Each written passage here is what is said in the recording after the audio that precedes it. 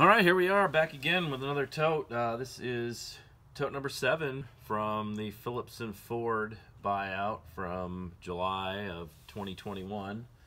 And then once again, just like the others, I pulled a tote at random off the pile. Big stack of them in the garage that I have, and I've taken the top off, and we're just going to get right into it here. We've got a piece of replacement glass. Looks like it says Brome on it. I'm not sure the part number. Carlite has their own part numbers. I don't know what this is. It's curved. I'll have to look this up. This is going to take some. It's a quarter window, obviously, or one of those little windows in the back quarter. But I'll have no idea what it goes to, so I'll have to look it up. And my guess is it's probably some 70s thing. It's not worth much, but yeah, well, it'll be interesting looking it up anyway. Oh, here we go. That is a replacement piston. It is a 60 thousandths oversize. Okay, right off the bat, it's got a different part number on the box, several different part numbers on the box. This one written up on the top here is right, I think. 40-6110-H. Now if it said 40, the 6110 is the part number for the bare piston. Normally they sell these, if they would sell the pin and the retainers with it, it would be a 6108. And that's the piston assembly, but this is just the bare piston. A lot of people confuse those two numbers, but you have to be very specific, because if somebody buys a 6108, they're expecting to get the pin and the retainer with it. But this this is interesting because this 60 thousandths oversize, this is for the 221 flathead, which they made from 1932 to 1941.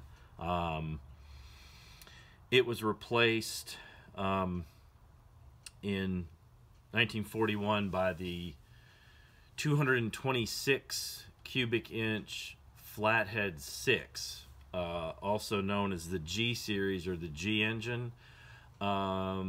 It's the precursor to the straight 6s that everybody knows from the 60s, but whenever I get parts from them, I basically just throw them away because nobody builds G engines. Can't give them away. But anyway, that was also the same horsepower, 90 horsepower. But this is a 60 thousandths oversize, which kind of brings me to an interesting subject about the flathead. Is a 60 thousandths oversize was really about the biggest they could get oversized bore, because the thing about the flathead, now the flathead was it was revolutionary when it was introduced in 1932, not because of the concept of putting a multi-cylinder engine, and when I say multi-cylinder, I say more than 4 cylinders, a powerful multi-cylinder engine in a car. That had been done. I mean, but it was, you had straight 8s and V8s and V16s and all these prior to that, but those were all in the realm of the luxury cars. So Lincolns, Cadillacs, Pierce Arrows, that sort of thing, they all had the big displacement, powerful V motors and straight motors, straight 8 motors and stuff in them. This was really the first time that a V8 or a more powerful engine was available in sort of every man's car. Now Henry Ford was very much a worker-oriented industrialist. One of his core beliefs, I think, was that he believed that his workers, not only should they be paid well, but they should be able to afford the products that he made, the products that they made. And he did pay his workers enough, and they could afford, he wanted his workers to drive Fords rather than some other brand. And I think he saw his workers, his factory employees, as one of his big markets that he wanted to have and to drive Fords. And you know, that so they could afford, you know, the Model T, the Model A, everything was kind of affordable for somebody on a, you know, a factory worker salary. And so the V8 came along, and what made it revolutionary was that it was kind of a powerful engine that every man could afford. And consequently, they made 1 million of them, millions of them, and they caught on with the hot rodders, and that's kind of what the mystique and the popularity with the flathead is. That, and it's kind of a bulletproof engine. But what ended up making the flathead obsolete was the fact that it was a flathead. And when I say flathead, when you look at it physically, the head is very thin. It's maybe a couple inches thick. If you look at a modern V motor that's got an overhead valve drivetrain, or even an overhead cam drivetrain, the heads are very thick because they contain the drivetrain. Well, with the flathead, the drivetrain was in the block. And so to add that extra stuff to the block required a lot of empty space.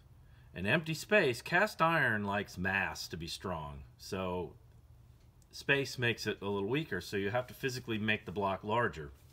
And that was a characteristic of a flathead, is the higher displacement of the engine, the physically larger the block had to be. And if you look at the 60 horse flathead, it was a very small engine, probably could fit on this stand right here, maybe about that big, just really small. That was why it's popular with midget racers. And then you'll go all the way up to the 337. I think that the 60 horse was 136 cubic inches maybe, and you go all the way up to the 337, and it was 850 pounds, and they could only use it in the big trucks and the bigger Lincolns. And so this kind of speaks to that. These are kind of hard to find, the 60 thousandths oversized pistons. Now these are from the 85 horsepower version. The 90 horsepower version came along and had a domed piston and used four piston rings, and that's a pretty common upgrade. But the problem is, you go any higher than 60 and you start interfering with the integrity of the block. So that's why, you know, they would sleeve it or you know, re-sleeve the block or whatever in that before they got to this point. So but at 60 thousandths it'll work. You know, these were official Ford parts. But anyway, that's interesting. That's an interesting piece to be seen in there. They're not, you know, they're not worth much individually. And this is for the 85 horsepower 221, which is not that popular of an engine to build, but people do sell it. I do sell these, so, you know, I'll hang on to that, and when I run into some more like it, I'll throw them with it. Hopefully I can get a set of 8. Let's see, what else we got in here? Tube, miscellaneous parts again. These look like they're service parts. Okay, this is a spark plug wire. Single spark plug wires, stuff like that. Again, I think I mentioned in another video that those things don't really sell well on their own. Distributor base gasket connector. Now this one's a D1FZ.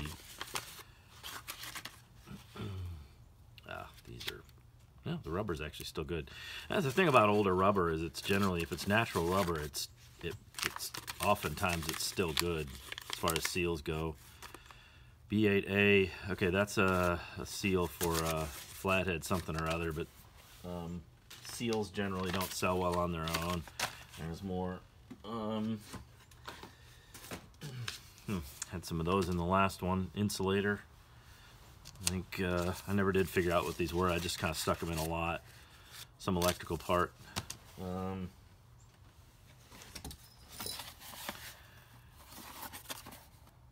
D4AZ 12A199C. Not sure what that is. Some sort of a controller, computer controller. I'm not sure. It's potted, whatever it is. That one I will definitely look up, because electronic parts like that can be very hard to find, especially for classic cars, even though it is a 74. 81.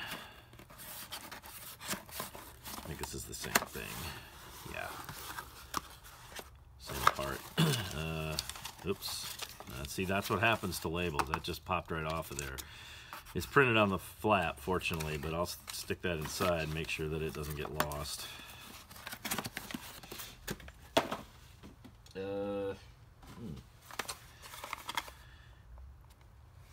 Distributor breaker assembly, also for a flathead. Yeah, by this time, this is 1950. You know, Chrysler introduced the Hemi V8, I think, in 1952, and it was, I want to say, 200 horsepower. And you know, the best flathead that Ford had in 1952 was the 255. Well, actually, with the 337, which was useless for anything but a couple of very specific applications. But the 255 was in the Mercuries, and the 255 was essentially a stroke 239. It had, I think, another 1/4 inch or 1/2 inch of stroke, which gave it the additional cubic inches, and I think 15 more horsepower. So it had 125 horsepower. So Ford was kind of, you know, at that point they had no choice and they probably had already been in development. I mean, you know, they're pretty astute people, so they would have probably figured this out. But in 1953 they came out with the 239 Y block, which was their first. The Y block was Ford's first overhead valve V8 engine. And just as a contrast, it was 239 cubic inches, so it was 2/3 the size of the 337, and it was less than half the weight. I think it was 400 or 425 pounds, and it produced exactly the same amount of horsepower. So that's the difference that you get with the flathead, with the valve train and everything in the block. When you go to an overhead valve, you don't have that overhead in the block. You don't have all that extra cast iron that you need to make it work. So I'm going to put that off to the side. That's a good flathead part. That should be useful. Well, interesting looking bulb, but it's broken, so I'm just gonna throw that away. Okay, suppressor assembly. Okay, that's I think that's what those are. It's like a radio signal suppressor, probably a resistor or an insulator type of plug wire to keep radio interference to a minimum. That's kind of my guess. These are in there. Those might be worth something if I can figure out what they are. There's no bags or anything to go with them. Here's more wiring. This wiring can be worth looking up. This is a bearing. I have no idea what this is. This might be a distributor part, perhaps. Yeah, it's a small part. C5AZ, it'll be 65. I'll look those up. They might be worth something, because I've got at least 4 of them here.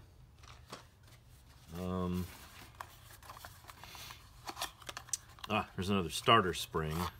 Again, unfortunately,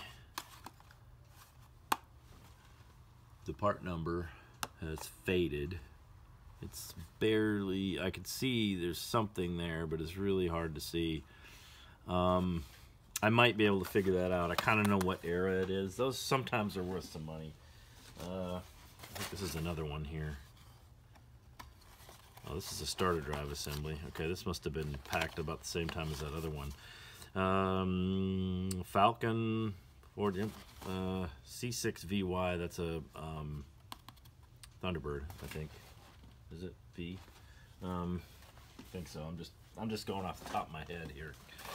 I still have to look stuff up even after doing this for 10 years. This is a diaphragm. Okay, it's a vacuum diaphragm. I'm not sure. I have to look that up. Those are usually worth something.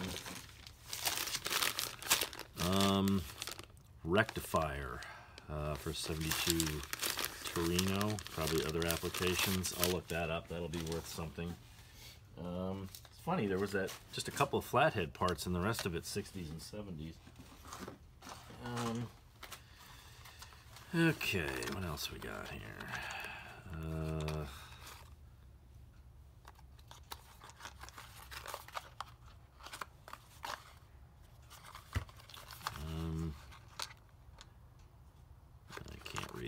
I can't read the, they look like piston pins, but they're not big enough. Okay, that's a regulator assembly. That'll be worth looking up. D9AZ, part number indicates a 79. That's the same potted something. Those like those other two. No, I don't know what that is. Have to look that up. Cap assembly. That is for a 83 F-150 Bronco. Yeah, you know, tune-up parts. I mean, you know, I might be able to get $10 for it, but you gotta ask yourself if it's worth it. There are a ton of small boxes in here. I'm just gonna throw them all up.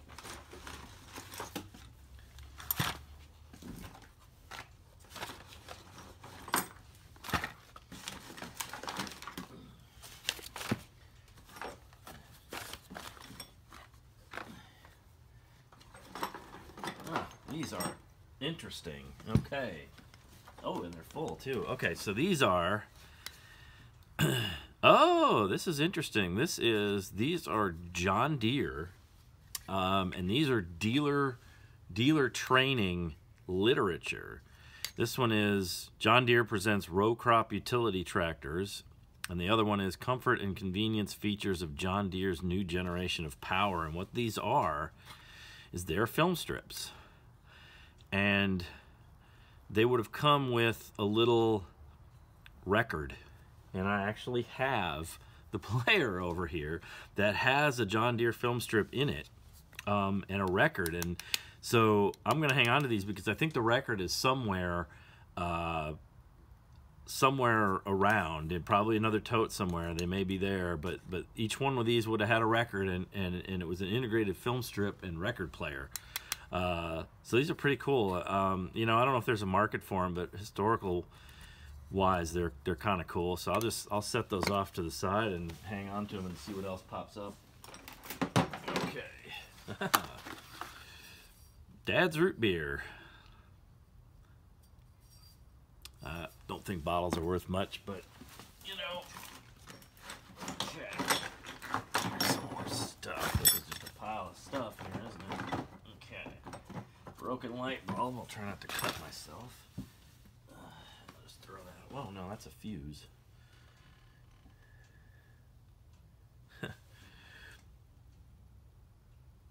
When I bought my first house in Memphis 20 years ago, it had 60 amp service. So it had a fuse box with 4 of these in it. And I called one of the first things I did was call the electrician to have it upgraded to 200 amp service. And he said, boy, I'm glad you called me when you did. And he showed me where the guy that owned the house previously had evidently had problems with fuses blowing, so he jammed a bunch of 20 amp fuses in in the 4 compartments. So yeah, I haven't seen these in years. So I'll just throw that away. Let's see. Okay, here's another starter drive for a 68 Thunderbird. Maybe other years as well. Those are probably not going to be worth anything. These hold downs of some kind, but they don't have part numbers on them. Same thing with this, no part number. Insulator, brushes, brush set, alternator rotor bearing assembly. That's sealed, but I bet that's one of these two. Might be the same. I'll look those up. That's an unusual enough part that may be worth looking up. There's another one. Okay, so this one, no, I don't think so. That might be different.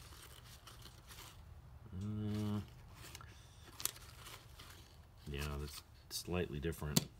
I would not call that the same part, but you can see what I say about the boxes is they just fall apart after a while. Yeah, unfortunately the part number's faded on that one.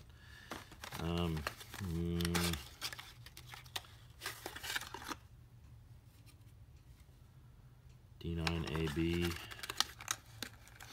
replacement electrical switch assembly. Those are worth looking up. That's an empty box. Clamp bolt, battery clamp bolt. I bet that's these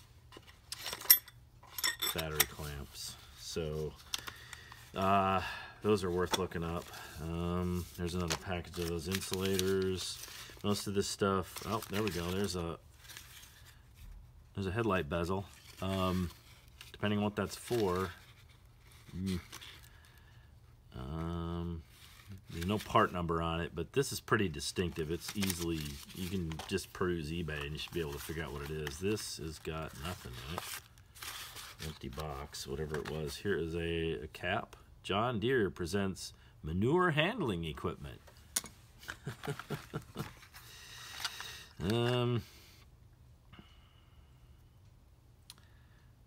It's a sending unit. Probably coolant temperature sending unit. Looks like it's been used. Switch assembly, I'll just throw that in a lot. There's another one. Starter drive spring. I think I saw one of these before, but this is for a Model A. That may actually be, where's that other one? This one here. I don't think so. It might not be the same. Yeah, it's got the same number of coils. It's a little bit bigger though. Okay, so that's for a Model A, and I can tell that by the part number. It has a prefix A. In the 1940s, Ford started their prefix. Before the 1940s, they pretty much had a 1 or 2 digit prefix on their part numbers, but they were getting a little more complicated by that time, so they started with the first letter. So you see something like this. Where's one of these others? So like you have an E3TZ. They went to the 4 pretty much universally in the 50s, and so this first letter is a designation for the decade. So they started with A in the 1940s and B. So when you see a B, that's 1950s. This is just the model. And so that's a Model A starter spring. I don't know if it's worth anything, but I'll look it up. I had another one from the previous tote also. There is a 1922 to 1928 to 1953 a clutch. It's hard to read. Clutch bearing.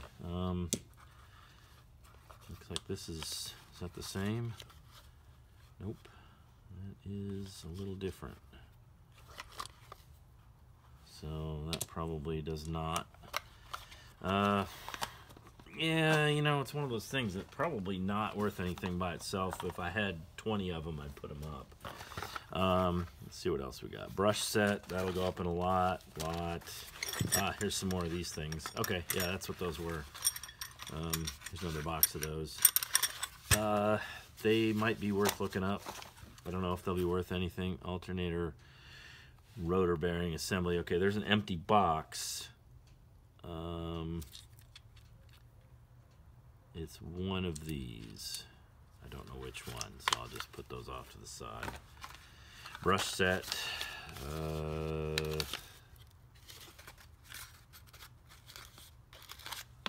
It's like a plug, frost plug maybe. Insulator. That might be worth looking up. It's somewhat unusual part. Alternator brushes. That stuff I'm going to put up in a lot by itself. So So I'm going to grab a box.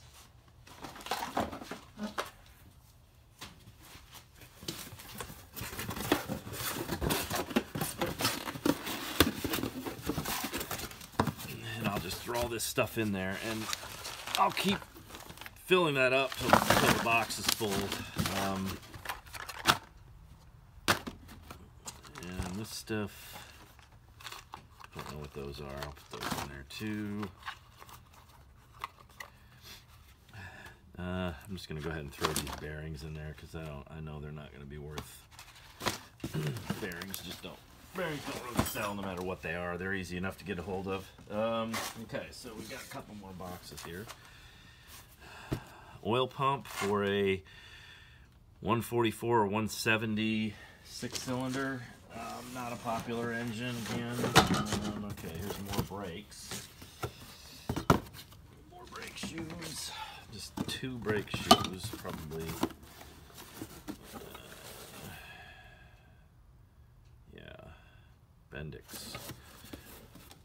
That'll be going off in a separate lot. I'll look this up, but I'm not holding up much hope that that's worth anything. It's just not a popular engine. Okay, now we've got a bunch of manuals.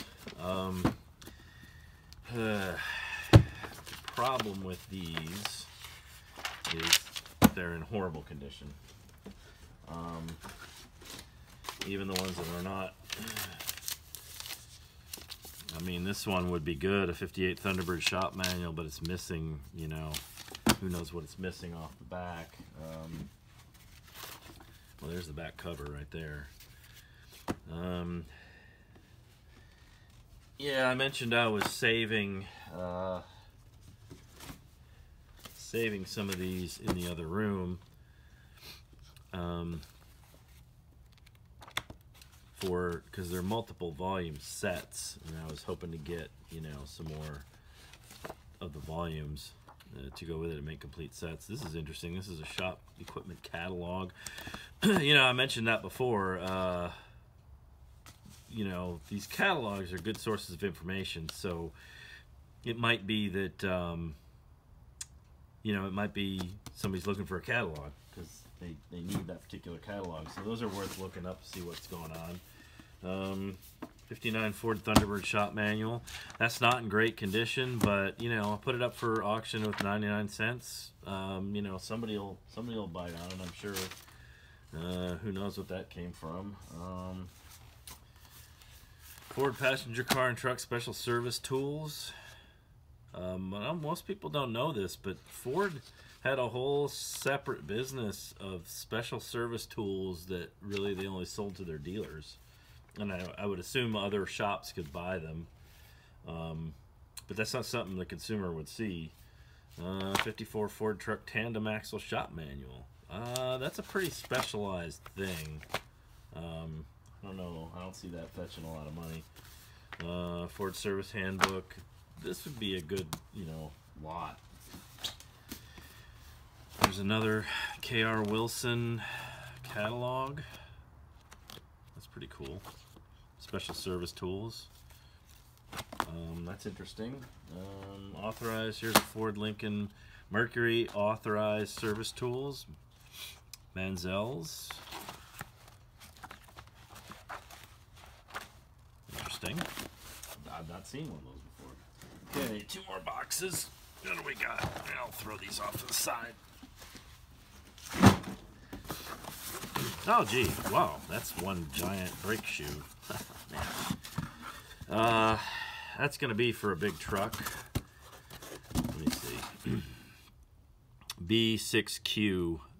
Yeah, so the Q in the prefix, this indicates 1956 Q, which is the big truck, and it says right here it's a rear brake shoe for an F700 to F750. Or also for the TH or WH 7 or 750, 60 to 64. These are basically completely unsellable. They're a curiosity. Be a great thing to put on the shelf, just to go, haha, what's that? It's a giant clown brake shoe. But yeah, really, I mean, Like there's not a thundering herd to restore 70s Galaxies. There's even fewer people restoring 50s trucks, like cab overs and stuff. I'm sure there's their enthusiasts, but I just don't see them. I think this is a mirror. It's a West Coast style mirror, or a part thereof. Okay, yeah, there it is. I had one of these a little bit ago that didn't have the mirror on it.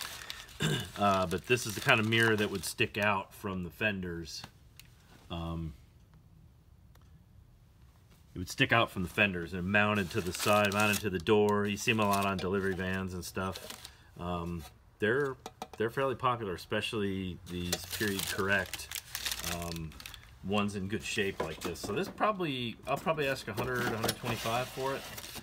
You have to be real careful packing them though, because there's no packing around that mirror, and I have seen them broken pretty easily. So, and just a couple more small things in here. There is another. John Deere presents the new 237 corn picker, and there it is. It looks like it's not the best of shape. I don't know if these are nitro cellulose or not. Should I light one on fire and see? Let's see. That's another sending unit. I'm going to put that in the lot with everything else. I'm pretty sure that's not going to sell either. E4TZ, some sort of control module, switch, assembly. So I got a few things here I'm going to look up, and I'll probably put links in the description to the listings on my store website and also eBay for auctions. But with that, that is the end of tote number 7.